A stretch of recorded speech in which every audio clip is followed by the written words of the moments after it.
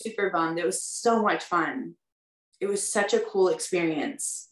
It was. Were you just like stalked? I mean, I could imagine. I mean, it was crazy. There were so many people. No, like it was just wild to like have so much energy in one area and have everyone. It was like a festival of love. Like everyone loves Bravo.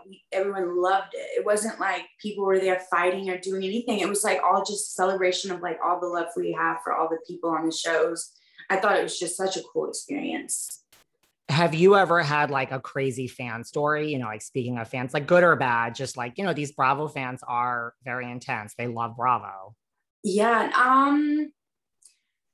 Crazy fan stories. I've had some pretty crazy messages telling me like to like go and kill myself and things like that in very detailed ways. But that's the only thing crazy I would say I've ever gotten. I've definitely gotten long messages with people telling me like some of their personal stories, and sometimes like they overshare, and that's okay because they feel like they know us, and I'm not someone who would ever, mess with anyone's privacy or anything like that. But I think that sometimes it's wild to see how much of an impact we have on viewers, and it's pretty cool. I mean, I don't know, nothing too crazy.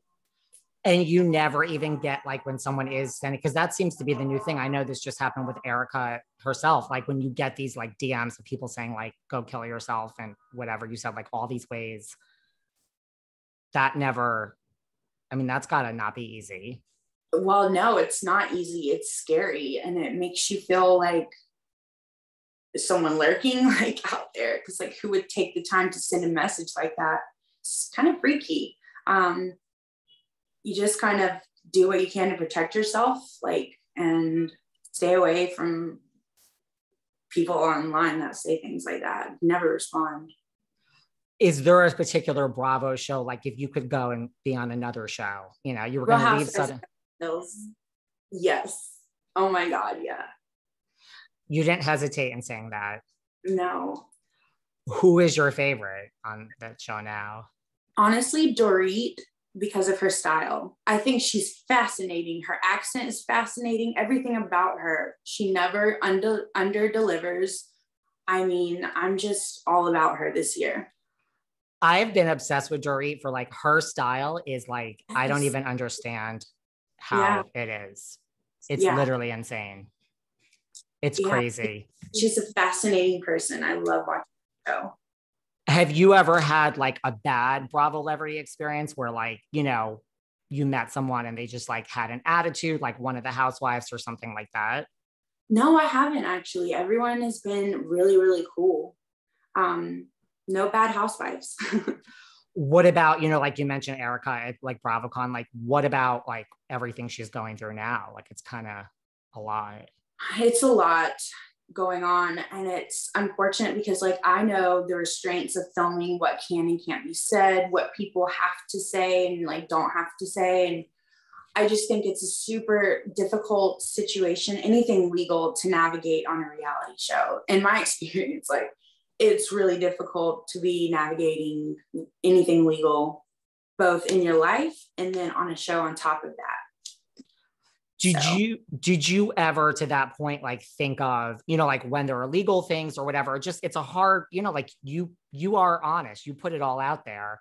Yeah. Do you ever think of quitting the show like throughout the 7 years? Like this is not worth it, or does that ever cross your mind? It always crosses my mind, like pros and cons of doing it another year, but I feel so invested in the show. I feel so connected to the show because like I was, like we were saying, 21 when it began. The show was beginning.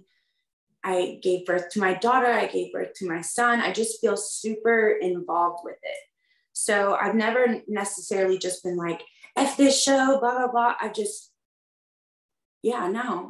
feel like super close with it. I think I've had my times where I'm like, I'll walk away, but I was never serious. You were never serious? No. What do you think are like the biggest misconceptions of Kathryn Dennis? Oh, good question. I'm sure there's so many out there because I've not always been the best at like verbalizing how I'm feeling and what I'm thinking and all those things. I'm still learning about all that. But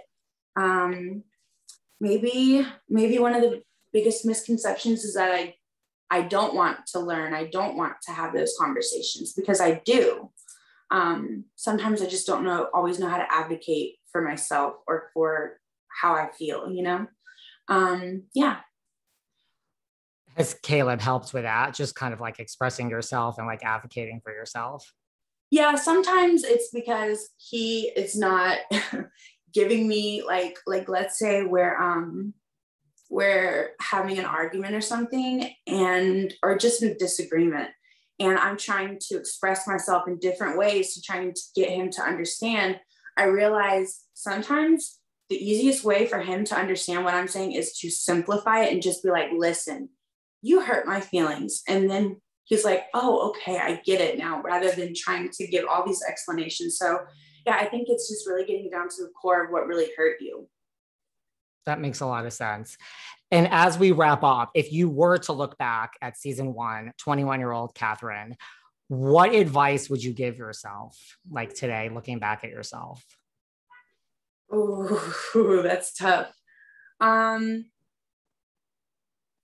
In a way, I want to say stay single, but I have my children, so I would never change that. But I would say people aren't always the world doesn't always favor you just because you're a good person. Like sometimes being a good person doesn't mean you will always win the battle, but it does mean you will win the war. So keep going. That is great advice. Yeah. Is there anything else you want to discuss or bring up or leave us with? I like to give people a chance at the end before we say goodbye. Thank you for answering all my questions. No, absolutely. It's so good to like be back on a podcast. I haven't done one in so long. And with, this season 8 coming up, I'm like just getting excited, not really knowing what to expect. We have a lot new cast members, I think, this year.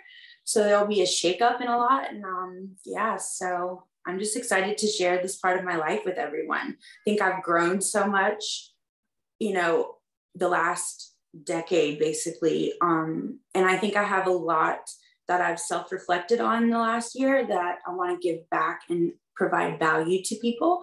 So I am just excited to be able to like bring something positive to reality TV. I love it. And you seem very happy. And yeah, you seem like a calm, relaxed Kathryn. So calm, relaxed Kathryn. We'll see if it stays that way. Calm the kitty. I love you anyway, Kathryn, calm or not calm. But, where can everyone find you online who wants to follow you, who doesn't already, which I'm sure is everyone? Okay. So I'm at Kathryn Dennis, Kathryn, on Instagram, Twitter, and Facebook. Yeah. Amazing. Oh, and TikTok. I have a TikTok that I'm still trying to learn. TikTok is nice. I mean, am I really 30 and old? Because TikTok is like, I'm like, y'all do a lot for that TikTok, but I'm sure everyone thought that about Instagram. Y'all do a lot for Instagram. I do. I do not understand TikTok. I like, it's a beast that I have to conquer myself. I'm like, this is a lot of work. It's going to take a minute. But I am on there. I'm learning to post. So follow me and yeah. Amazing. Well, thank you for doing this. I really appreciate you taking your time. Keep in touch. Thanks for having me.